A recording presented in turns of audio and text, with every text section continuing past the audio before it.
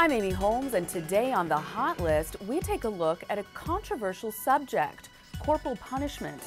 Kansas State legislator Gail Finney introduced a bill to define spanking that she said would, quote, restore parental rights.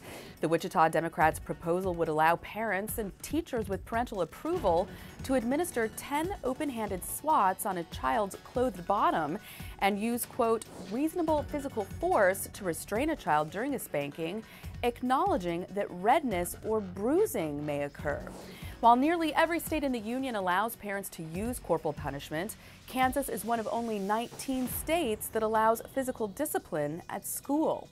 And while Ms. Finney's proposal was shot down by the Kansas House Committee, it definitely stirred controversy nationwide. The American Academy of Pediatrics is strongly opposed to corporal punishment, and back in 2012, Delaware passed a law that effectively bans parents from spanking their children by defining child abuse to include any act that inflicts physical pain. Parents found guilty in Delaware could face up to a year in jail. Meanwhile, a September Harris survey finds that 81% of those polled think that physical discipline by parents is sometimes appropriate, and 86% of Americans were spanked as kids.